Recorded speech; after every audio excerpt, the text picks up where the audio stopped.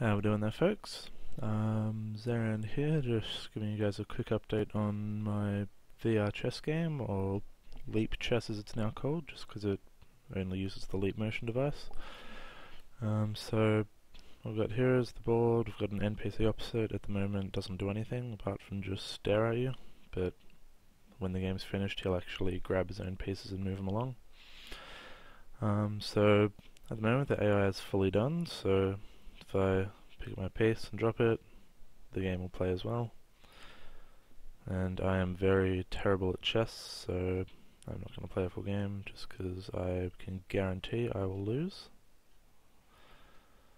So yeah, I've got that. We've got a gesture-based menu system, so if I close my fist here, it brings out the menu.